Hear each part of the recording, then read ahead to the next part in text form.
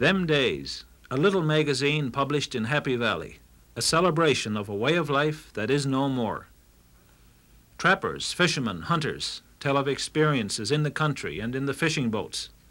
They tell what it was like to be a Labradorian years ago, in them days. Frequently there are stories printed in Inuktitut and occasionally in the Naskapi Montagnais language.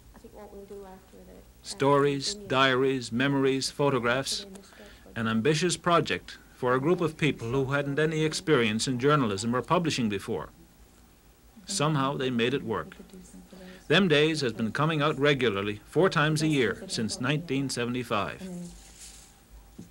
Volunteers really keep the magazine going, and there's no shortage of people of all ages who are willing to pitch in to help put Them Days together. It's a reflection, I suppose, of the passionate desire among Labradorians to document and preserve their history, their heritage. Through Them Days, people such as Aunt Flo Bakey can speak of the Labrador she knew and loved. She's nearly 91 now. Her memories go back to the last century. Aunt Flo is happy to share these memories, especially with the younger generation of Labradorians, for they will never do what she's done. They will never live the life that she's lived. Perhaps that's a good thing, for not all memories are pleasant. Life was often a struggle for survival. Yet the young have a right to know, and Aunt Flo has now the privilege to tell what life was like in Labrador in them days. In them days, everybody had a saw pit and a pit saw and all kinds of saw. And it's because they always sawed all their logs and made their schooners, their little boats, their canoes, their commodicks, their houses, and everything else they needed. Benches or chairs or something, and for their houses. Did you do any hunting or trapping yourself? Yes, I'd be always hunting and having snares, rabbit snares. I always had little trap out. I got a mink once up Grand Lake, and I sent it down Norris River with the first year after we went up, I think, and I got this ring. This is how I bought my ring. Oh. I had a loan of a ring for Annie Blake's ring where they get married. I had their ring. So I bought that one. That's my mink. I never got no other kind of fur, only weasels and squirrels. But I always got some weasels, some squirrels. And you did a lot of fishing? Always getting rabbits. You did a lot of fishing? Yes, I've been always fishing all my life. Nothing better than fishing. For me, I haven't been out at all this year. It don't seem so good on my feet. If I come to a lump, I'm likely to go right over. And then if it's by myself, I'd be long I'm getting up, I suppose. You were telling me last year how you went out on the ice. Yes. And you couldn't get back in. Yes, but I went out after that too, because I put on a pair of old socks over my boots and didn't slip at all. It was good.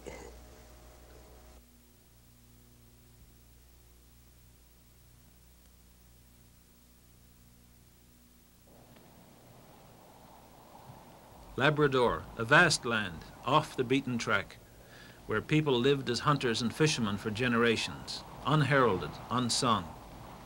How much of our past has disappeared, leaving not a trace? What was it like when the settlers first came out? How did they live? And what of our native ancestors, the Inuit, the Naskapi Montagnais people, their lives, their customs, their traditions? How many stories are still out there in this big land?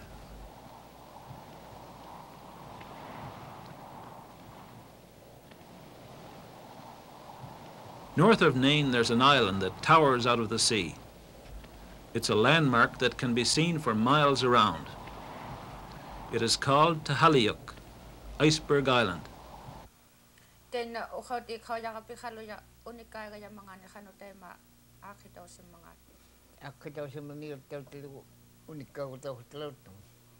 Manus Fox recalls the stories he was told as a child, stories passed down through the generations of things that happened a long time ago, long before the Moravian missionaries, long before the white man. Two shamans who lived here in northern Labrador were competing. Each was trying to prove he had the strongest power, the best magic.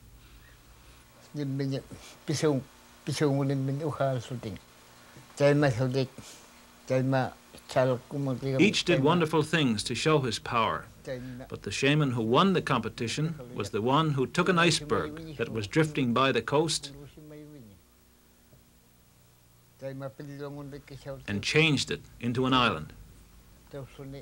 He shaped it high like it is now and called it Tahaliuk, Iceberg Island, and that's what it's called to this day.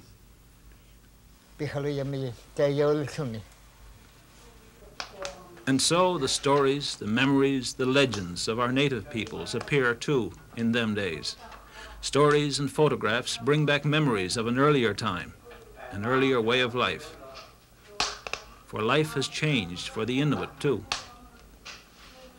When the white man came, he had to learn from the ancestors of these people how to survive in northern Labrador, how to fish, how to hunt, how to build sod huts and snow houses.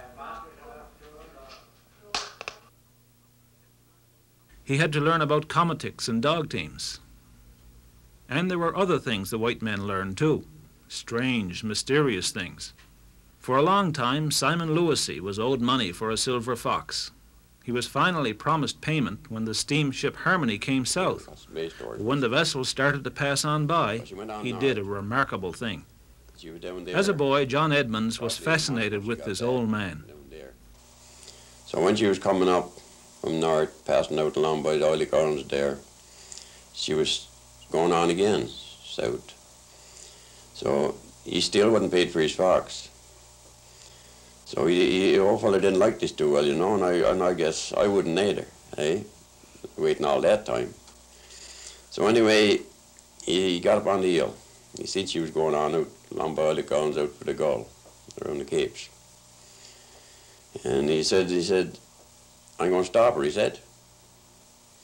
So he went up on the hill. And boy, he wasn't up there very long when she stopped out between the Gull and the Oily Gardens. She stopped there dead on the water. He comes down. He went down and got aboard of his flat, and I'd say he had about 2 miles to row out to her. He rowed out, got aboard of her, got paid for his fox, and when he got back in his flat and started to row back, she went on again. Started to go on again then. And I heard father say, the captain said, she just stopped dead on the water. The motor was going, the boat wouldn't make no headway. And after he got out of her, she went on again. So that's a miracle, isn't it? Eh? What did he call that? Well, that's what they call it, Ungercook. Ungercook. Yeah, well, the old name saying it was Ungercook, eh? But I don't know yet what it is, but there's some sort of a way they had doing things. So I asked him one time. I was always around the old fella anyway, you know, asking him one thing and another. And so I asked him, how do you do it? No, I know you have to do things. So I asked, how do you do these things? Well, he said, I fight 7 devils. He said, before I can do this. He said, I fight 7 devils. And, you know, that's what he tell me, you know, that's all I get out of it, eh? Yeah, I fight 7 devils, he said. Uncle Jack, could you tell me about the time the teapot walked downstairs out to Table Bay? Yes. We had I don't know what was wrong, but our house was built in a bad place or something. There's queer things went on in it all the time. One night I was going to bed, we had a visitor to the house, Tommy Curl, I dare say you know him. And after all hands had gone to bed, he was laid down on the lounge and covered up for the night, and I was starting to go up. upstairs. We had a drop of tea, and I put the teapot back on the oven where it belonged. And when I went to go upstairs, I met the teapot coming down, bumpity bump on the steps. And I thought that was terrible funny, so I took the teapot and I wondered how he could get there, because the oven was right against the stairs and there was a rung to every step of the stairs, and I took the teapot and tried to put him through the rungs. There's near place there he could go through. But wherever he come there upstairs was a mystery, because I just let him go a couple of minutes before I hadn't put it on the oven. And anyhow, when I was going up, he come down bumpity bump on all the steps, and when he struck the floor, the tea splashed out of him and went up over the door and stained the wall, and that stain could never come out. Well, one of my friends told me one time he had a bad tent stove, so he had to make a new one. The other one didn't draw very good, so he's going to make one that'll draw right good. You know what I mean, draw on it and burn good, see? So he put it up in his telt, and he went out and he cut off a chunk of drywood and made some little stuff like that to start the fire with. And he went out to get more, and he heard the stovepipe rattling. And he looked up, and the wood and the kindling was coming up through the stovepipe. He drawed too good. So he said the only thing he could do then, he couldn't keep the shame of the kindling in the stove, so he said, "Oh, a can on the ground," he said. So he cut a notch in the funnel, and he cut the can open and he shoved it in for what they call the key, eh? You know, let's top the funnel up. In there, and top the funnel up, and he went out again, and he heard the toilet and the stovepipe come up through. So then he said he had to put a damper in the stove, cover the little round draft, right? Put something over there, and that's the only way he could keep wood in his stove, but it stop the draft. I guess you made your own fun in them days. I guess stories were stretched a bit when Austin Montague and the other trappers met in the country.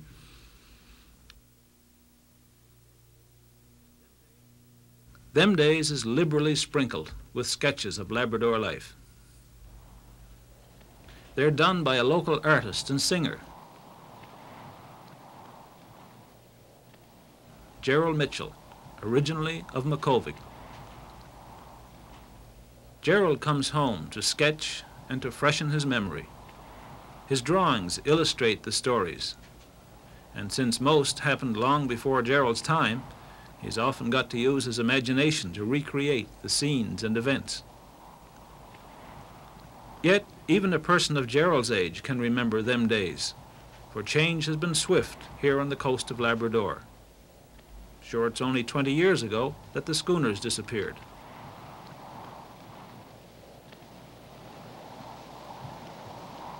And the dogs, why, they were a part of life here until a few years ago. The only means of getting about in the wintertime. Every family had a dog team. You had to, especially on the northern parts of the coast. Nain is the northernmost community in Labrador these days. Other, more northerly places, Oakcock, Newtock, Rama, Hebron, have all gone.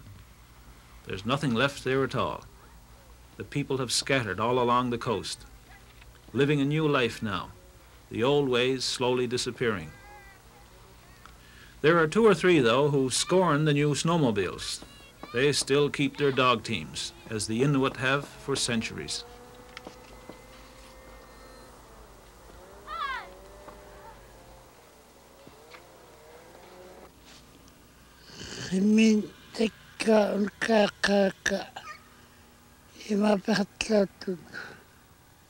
Josiah Itolak, he's one of the northern men, from the northernmost tip of the Labrador Peninsula. He used to travel around Killenek, near Cape Chidley, and he'd always travel by dog team.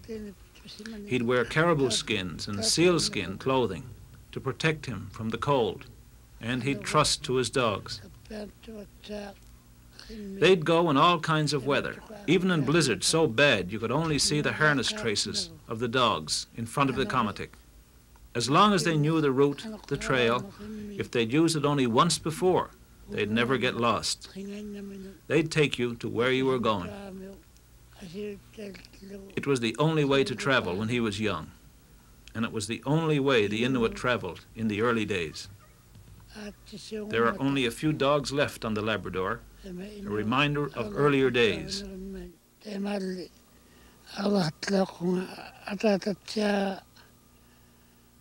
Days that are remembered well by the old men.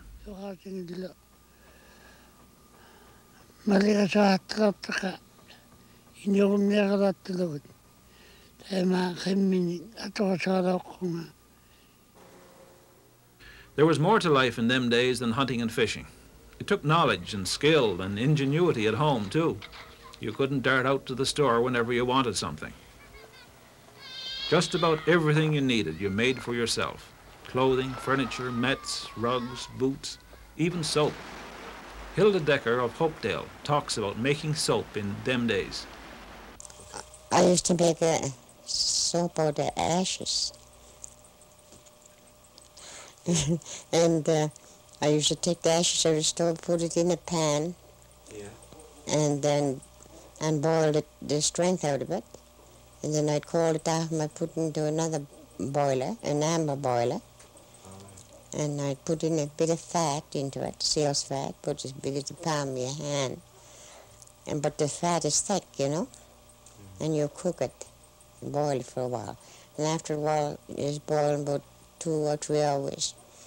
It gets thick, just as thick, you make it thick as you like.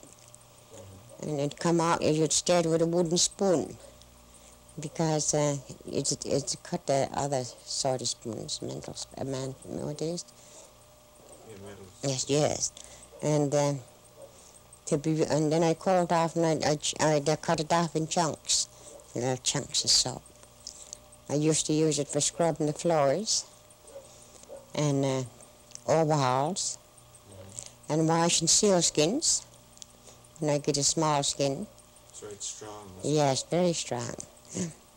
But it's good. My mother taught me how to do that because her grandma used to do it.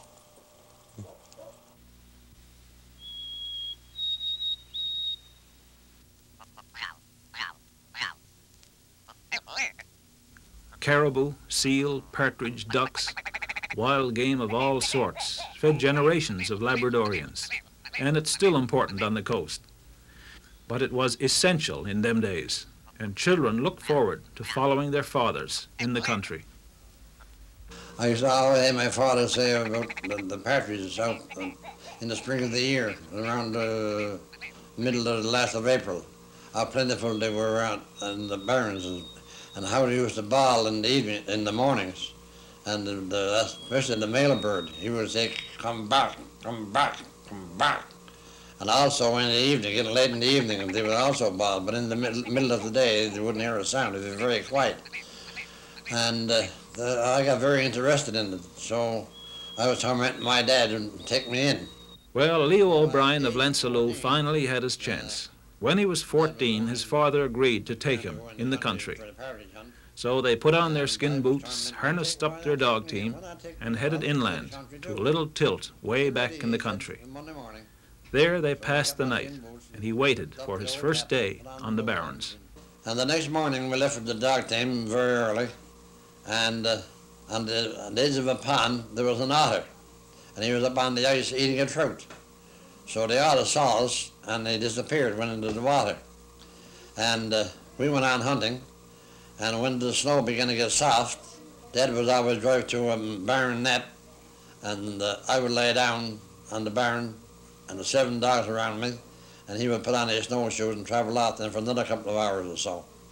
And then finally we came back around noon, around 12 o'clock, and had lunch, and he said to me, he said, I think I'll go down now and see that otter may come up again. So Dad, I said, okay. He said, you'll be all right here. I said, yes. He said, you get wood and feed the dogs when I'm not back in time. I said, okay. So ready goes Dad. He was gone in a couple of hours. Finally, I looked out to the southward, and I saw the fog coming in, black as could be. The fog coming in and then covering in the hills, there was nothing to be seen. I began to wonder, would Dad get astray? He'd come back. Finally, I got worse. And there was a little window in the direction Dad was gone. There was an 8 by 10 glass into it. So I get up on the bunk, and I started to look, and finally I started to look through the glass and pray. And finally I go out and have a look, come back again, up on the bunk, and look through the glass, pray, cry, everything all mixed up together. I was getting in a wonderful way now. I did that for quite a while, and I was getting worse all the time. So I looked down at the hole, I saw one of the dogs down eating the capon.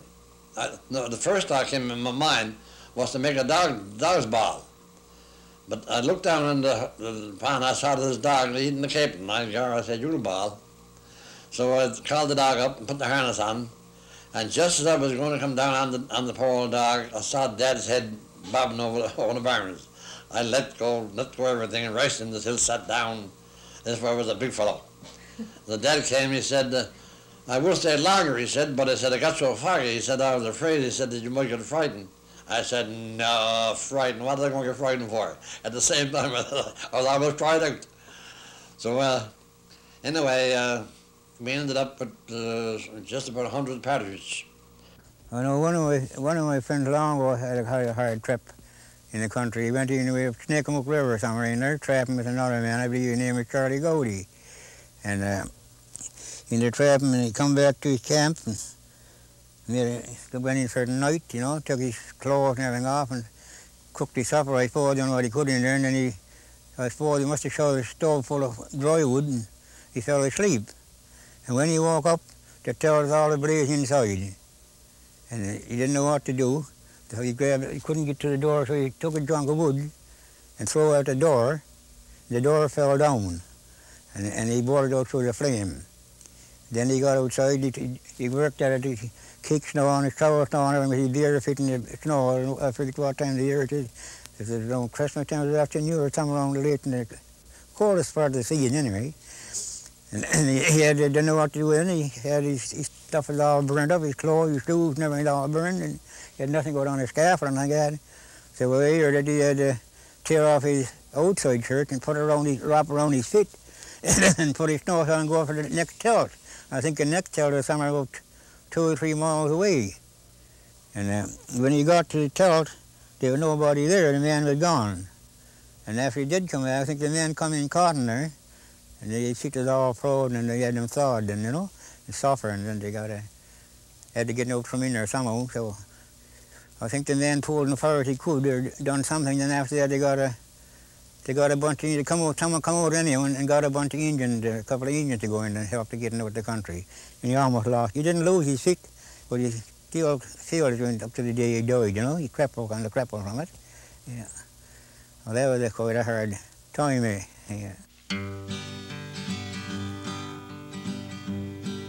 The men, they are a rare breed who founded this great land. They fished and trapped the waterways from the coast to far inland. Their snowshoes streak the endless plains from fall till early spring, when they set their traps, when they blaze their trails, you could hear their axes ring. Through the stormy winter days, they often went alone. For months and months they traveled so far away from home. It seemed that nothing stopped them, bold hearts one and all, not raging rivers or rapids or the mighty waterfalls.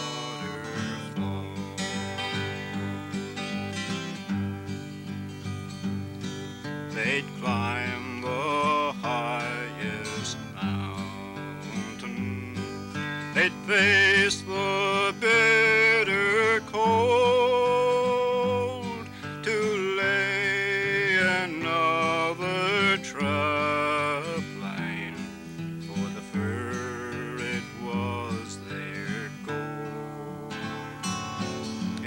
spring when they return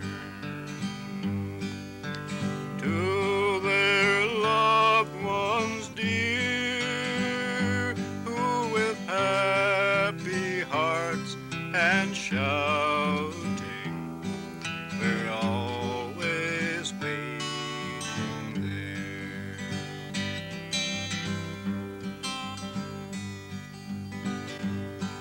You ask them why they'd gone, where no man had gone before. It's easy to explain, sir, we're sons of Labrador. Now we don't claim the credit of those men true and bold. Their names are stamped upon this land, their story have been told.